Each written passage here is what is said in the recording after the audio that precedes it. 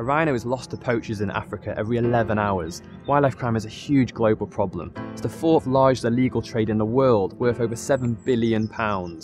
25,000 elephants were lost in Africa last year alone.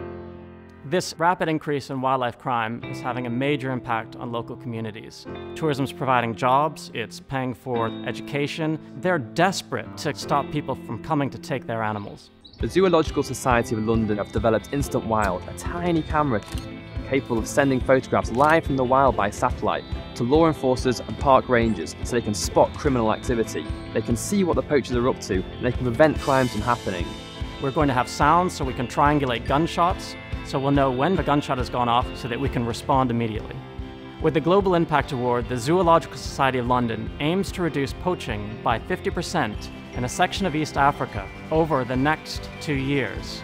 We want to protect thousands of rhinos and elephants in Africa, and ultimately we want to protect species across the globe, tigers, even pangolins, and we need to wipe out wildlife crime forever.